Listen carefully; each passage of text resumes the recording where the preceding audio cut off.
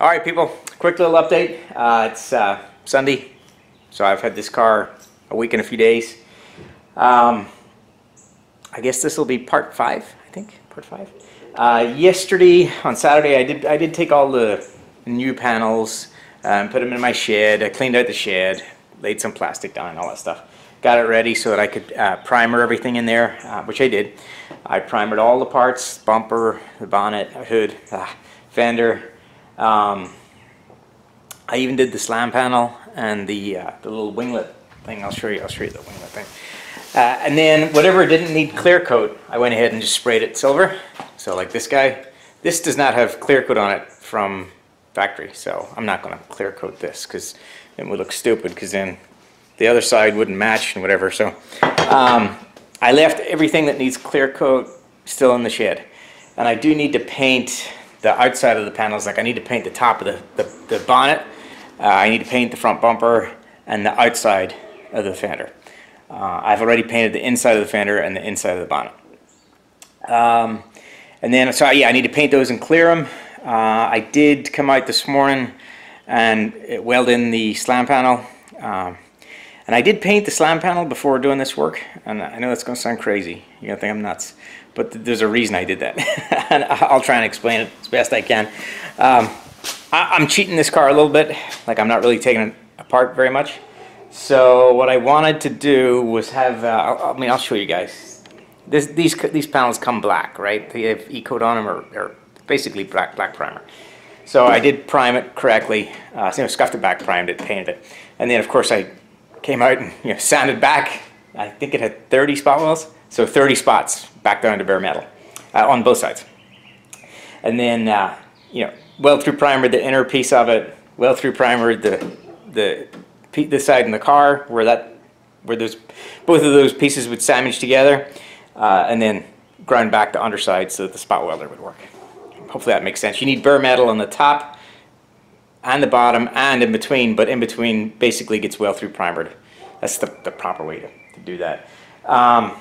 But there really wouldn't have been very much room for me to try and paint this silver on the underneath after I install it. Unless I go and start stripping back like parts of the engine and stuff. Like really, I'd have to drain the coolant. No. No. We're cheating a little bit. And I don't mind spraying a little extra paint just to not have to deal with all that stuff. So that's the reason why I painted that silver, and then of course grind back 30 small little areas of it. And I'll show you what that looks like. So there's 4 spot welds here, and I don't know, they're all over here. I'll show you how they turned out. So I do use a spot welder for this. I don't plug weld these. Ian at the Gibby 3340 was asking me about that. So I do use a spotter just to make it look like factory, like Mazda did it, right? Not if you plug weld, like if you drill the holes and plug weld it, when you grind the metal back, it looks better than a spot weld. So it's kind of a red flag if you're looking at a car and it looks too nice. So let me show you my spotter. What are you doing? Getting a screwdriver. A screwdriver for what? For a thingy. For what thingy? What are you doing? Are you giving a Toolbox tour to the people? Do it like Vienna White does. You know who Vienna White is? No? No. Yeah, Wheel of Fortune. What screwdriver are you looking for? I don't know. What's it for? Like pen chocolate thingy. What pen chocolate thingy? I got it a long time ago. Oh, okay. It's chocolate mold, so it's like pieces of colored chocolate. And you're going to use a screwdriver on it? Yeah, so that I can put the batteries in. Oh, okay. Here, come here. I'll get you. Come here, and I'll get you the right screwdriver. Look, we'll give the people a Toolbox tour. Do you want? How big is it? Do you know if is it a Phillips? No. You don't know? Well, here, we'll give you both. There you go. That way you've got one of each, and you'll I think it's bigger than that. It's bigger than that? Is it a toy or what is it? Not a toy. I'll show you. Want me to bring it out? You can bring it out. I mean, you can just take this whole. You want this whole kit? Sure. Or just bring it out. Just bring it out. Here, give me those. Give me those. Bring it out, and we'll fix it for you.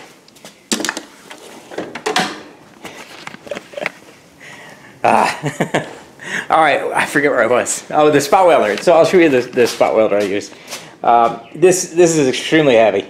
It's a right pain in the hoo-ha to use, but it does give you that factory look. And that's it. I'm probably gonna, yeah, it's afternoon. I want to not work on a car the whole weekend, but I probably will paint this completely silver since I have it wrapped up. And yeah, that's it. Quick update. What do you got? Let me see this thing. What is it? It's a chocolate pen. Oh, okay. Here, come on. Put the chocolate. All right. Well, we'll put the batteries in for you. All right, let's go. All right, boys. Little painting action for you. 1.5 turns out in the fluid, and only like a turn and a bit on the fan. You want to keep this tight. We got a blow in to do in the fender. We'll open the fan up for that.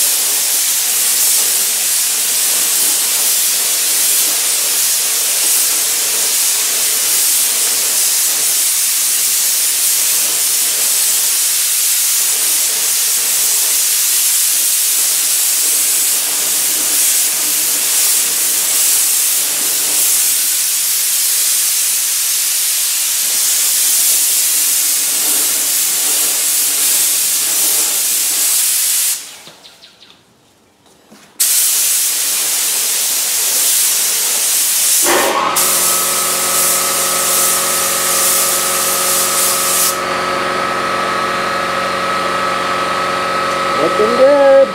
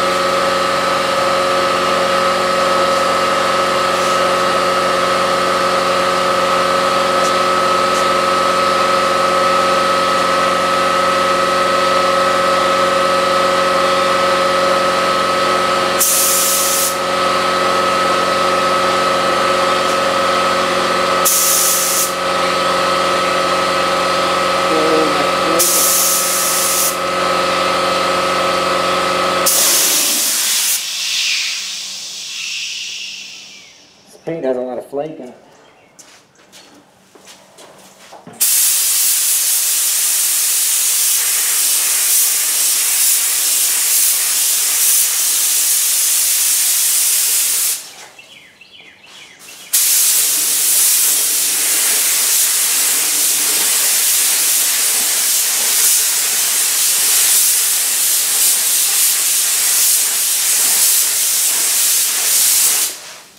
Done.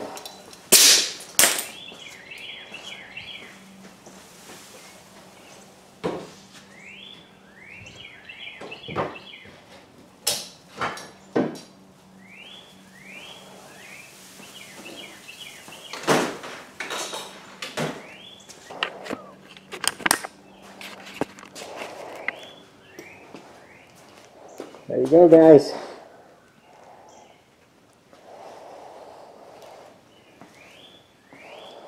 Now we can get it all put back together.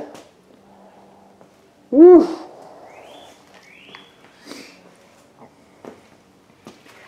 Looking good. Yeah, so once that dries up, we'll get it put back together, and then at some point I'll clear that fender and blend the clear up a little bit. Paint. There you go. I mean, this really doesn't take long. I don't know how long I've been out here, but it's kind of hurry up and wait for it to dry now, which won't take long. And then, yeah, we're pretty much ready to go. We can, you know, put all the little bits and pieces back in that we took out, which wasn't a lot, again. But before we do that, I got to prime the underside of all the spot welds. So no big deal there. And, yeah, done.